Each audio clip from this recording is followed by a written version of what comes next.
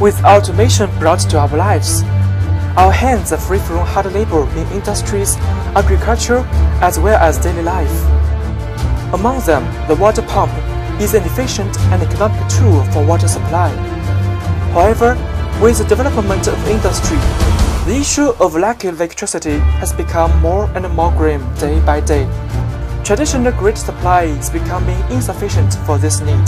INVT, a globally leading and respected provider for solution of industrial automation and electric power, devoted itself to developing high-efficiency and high-tech products for customers with modern technology.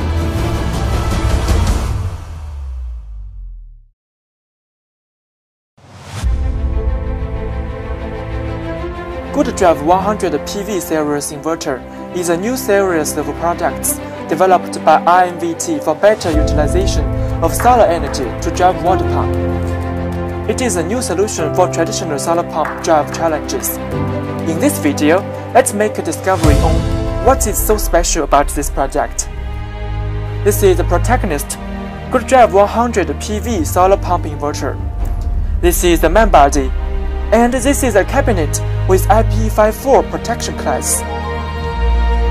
It can well protect the equipment inside and prolong the lifespan under strict conditions. The fan fixed onto it is to facilitate heat dissipation. And this cubic box is boost module, used for boosting the voltage coming from the solar panels to reach the minimum starting voltage for inverter to run. It is the solution for making inverter work even with less solar panels. We will introduce this in detail later.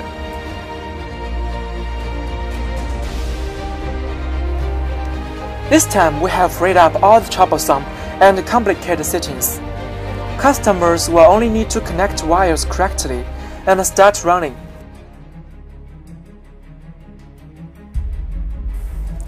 We equipped excellent maximum power point tracking algorithm into GD100 PV.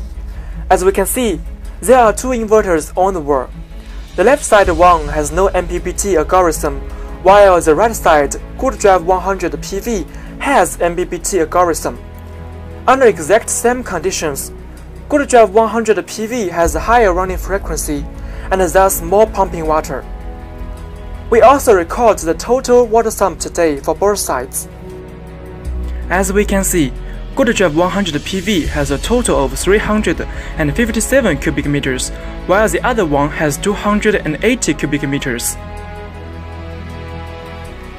We have some feedback from market that some customers tend to equip fewer solar panels than recommended in consideration of a high solar panel cost. In this case, the total output voltage of solar panel array will be lower than the minimum starting voltage of inverter, which in turn is not able to start. So we come up with this boost module. It can transform the relatively low voltage from panel array to a higher voltage, so it is still okay if you equip less solar panels. What is also included in the boost module is auto switch function. This function enables customers to switch between solar energy input and grid power supply input to realize 24 hours uninterrupted running. Note that boost module is only for 2.2 kW and below of power ratings. Inverters with higher power must be equipped with sufficient solar panels to ensure enough energy coming. Now, what I'm pointing at is the GPRS module, the communication module. When customers use this module with SIM card, the inverter will be able to connect to the internet, exchanging data at real time. Customers then can log in on the website or mobile phone app to read information and make operations. This is the interface of app. You can do real-time monitoring with this. After entering your chosen machine, you can send run, stop, self-cleaning, restore recorded follow-up commands to inverter, and make it react. You can also check running information like current flow, current pump lift, total flow, output frequency, output voltage, output current, current PV voltage, and enjoy the ease of configuring parameters anywhere. You also can check fault history here. With this valuable information, engineers can have an early learn of inverter fault information and bring right tools to the site.